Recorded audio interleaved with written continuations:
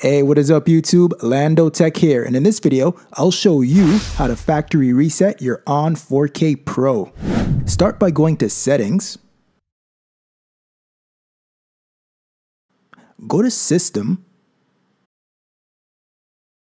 go to About, then go to Factory Reset. Select Factory Reset again. Finally, select Reset Everything. Your ONN 4K Pro will begin resetting.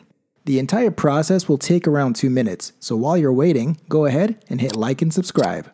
When it's done, it'll bring you back to the Pair Remote screen where you can begin the setup process. If you've done the factory reset and it's still not working, then maybe it's time for an upgrade. I have a link for the new ONN 4K Plus in my description below. But if you're not ready to give up just yet, I have a video that shows you another way to reset your ONN TV right here.